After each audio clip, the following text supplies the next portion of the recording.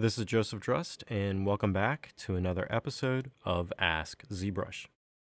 So we had a question sent in asking, is there a way to set hotkeys for the ZModeler brush?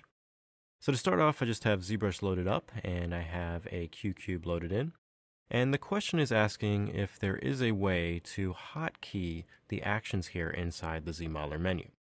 So currently, there is no way to apply hotkeys to these actions. But you can create multiple ZModeler brushes, which will allow you to store different default settings for each brush. So as an example, here I just have the default ZModeler brush loaded, and this one has QMesh for the poly action, insert edge loop for the edge, and move points for the point action. So I can go through now and change these actions for the ZModeler brush here, and then save another brush out with different default settings. So I'm going to come through and just hover over poly and then press spacebar to go into the ZModeler poly menu.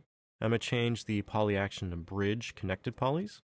This is going to allow me to come through and create bridging functions like this. I'm going to hover over the point and change this to say something like split, which will allow me to split points like so.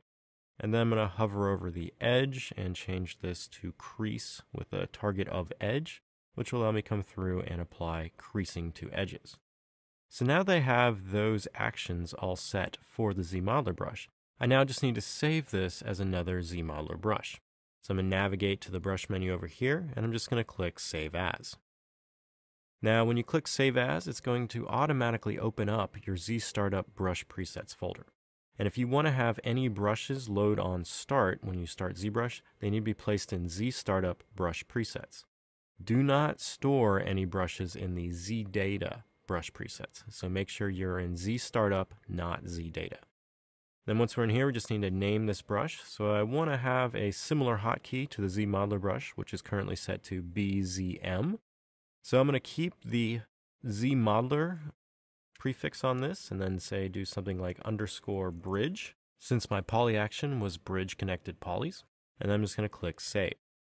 Now after you save this, it's just going to overwrite your current ZModeler brush. So you need to restart ZBrush to get both those brushes loaded at the same time. So I'm just going to close ZBrush quick and restart it. So after ZBrush is restarted, you'll see here is the default ZModeler brush. And this one's going to allow me to do that QMesh, insert edge loop, and move action. And then if I go to my brush menu or press B on my keyboard, then isolate by the letter Z, you'll see here I have the original ZModeler brush. And then here I have the other brush I just saved out, so the ZModeler Bridge brush. Now if I select this brush, it's going to keep those settings we stored. So now I have the options to use that bridge connected polys, split point, or creasing on this model here. So I can quickly now switch back between those two brushes using hotkeys inside of ZBrush to get those different effects.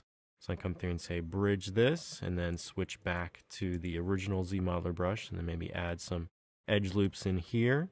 Then I can come back and say do a split if I go back to the other brush, and then go back to the original one and use the QMesh action. I can just come through and keep switching between those brushes to get those different effects. Now there's no limit to how many of these ZModeler brushes you can save out. So you can store a whole range of ZModeler brushes that are going to allow you to come through and have different presets for everything. And then you can just quickly come through and say if you want one that does polygroup, polyloop, you can have one that does that, and just go through and make a whole wide range of brushes. And then you can assign hotkeys to all those brushes or drag them out onto your UI to quickly select them. So if you have any other questions related to ZBrush pipelines or processes, please use the hashtag AskZBrush on Twitter. Happy ZBrushing.